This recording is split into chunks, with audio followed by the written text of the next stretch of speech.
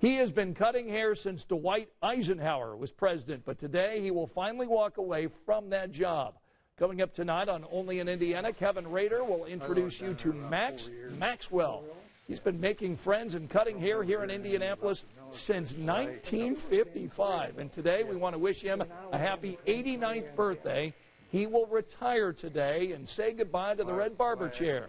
You'll hear his memories over the years tonight on Eyewitness News at 5:30. When Kevin Rader does a story, you'll want to tune in. Be sure to do that tonight at 5:30.